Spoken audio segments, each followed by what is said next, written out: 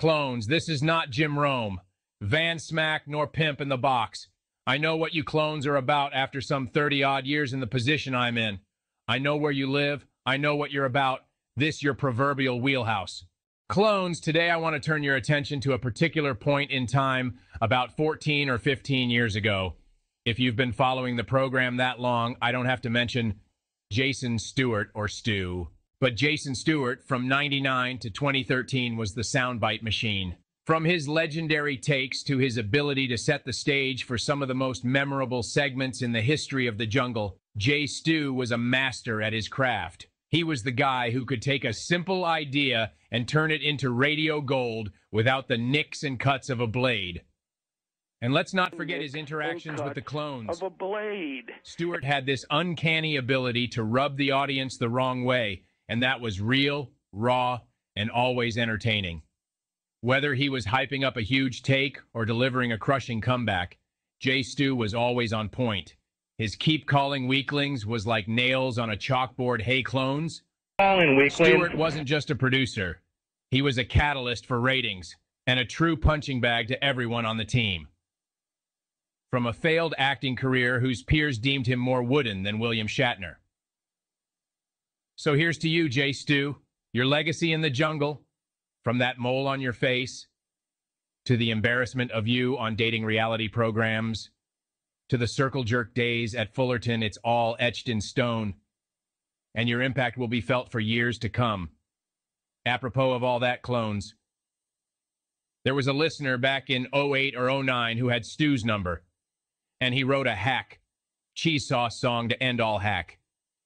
Cheese sauce songs directed at the much maligned ex-producer, and here it is. Right after you hear the monologue from 2008, me that is. This one's for Jay Stu. Here's the triple U, and trust me, this is the epitome of a triple U. Not only the epitome of a triple U, but a musical triple U. It is unfunny. It is unreadable. It is truly uninspired.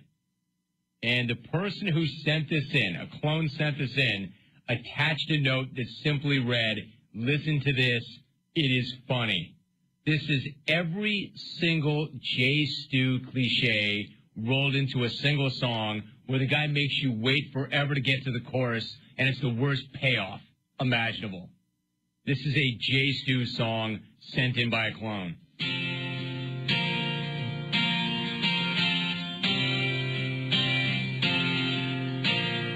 There's no better day to play this than today.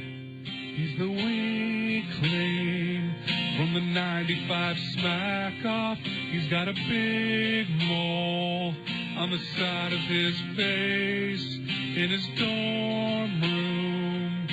Back in college, he liked to watch porn with 9 other dudes. Not the chorus yet. This guy's gonna make you earn it. He is wooden and laconic. He only showers twice a week. If you want me to sing along, you have to enclose the lyric sheet. Father got him into movies. I don't think this is on lyrics.com. That blinded. Here it comes. Wait for it. And he's Stu. There is your chorus. Jay Stu.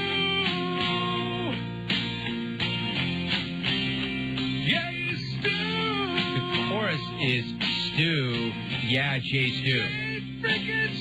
No, there's a freaking Stu right there.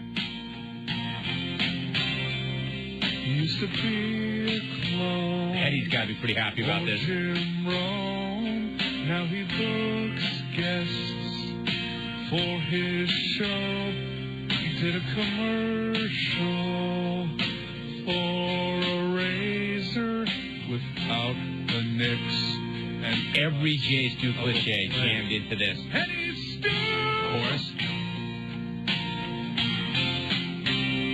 Jay Stu!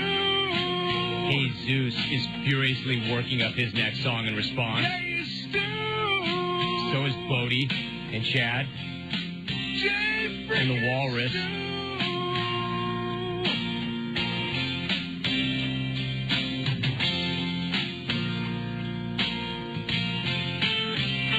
bridge to get to? Okay. Little background vocal.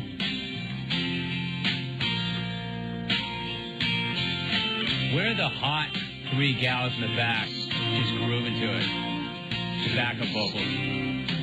I would like There's more? to talk more about him, but there's not much else. These guys trying to sell 3 hot gals to sing backup. All you gotta do is just just work it. Work it. Third of all, This song is longer than Stairway to Heaven. How long is this song?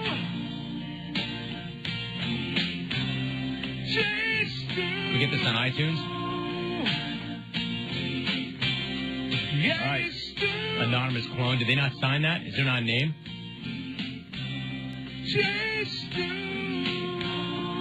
All right, Rob. There you go, Rob.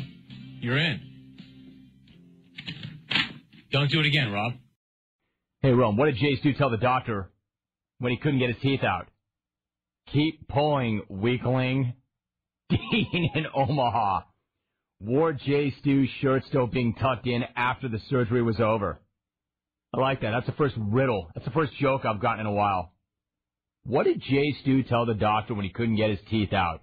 Keep pulling, weakling. Comes from Fullerton. Jason, you are in. Good to have you. Ben Smack. Hey, basically, just like Hollywood, I'm not expecting to walk away with anything, but I am honored to be nominated. I'd like to thank the Academy and my parents for spoiling me, that made me the condescending, selfish smacker that I am. But first of all, I'd like to explain to the new listeners and some of the weaklings who call in on a daily basis what it's like to have game in the jungle.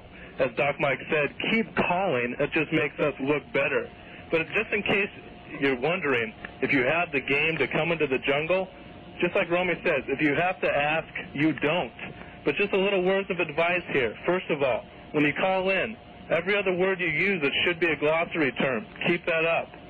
Second of all, never back up your smack. Third of all, end the call with a huge good night now. Keep calling, weaklings.